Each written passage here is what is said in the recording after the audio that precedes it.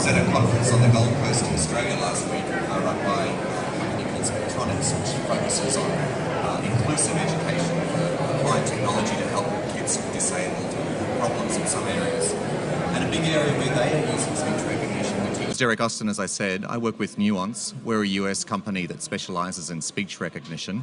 What I'm going to do today is talk to you a little bit about speech recognition, trends in speech recognition, where it is, and also hopefully show you the current state of speech recognition. So thank you very much for your time and attention this morning.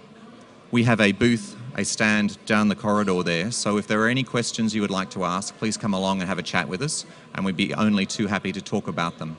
So thank you, ladies and gentlemen, for your time this morning, and I look forward to talking with you later on. Thank you very much.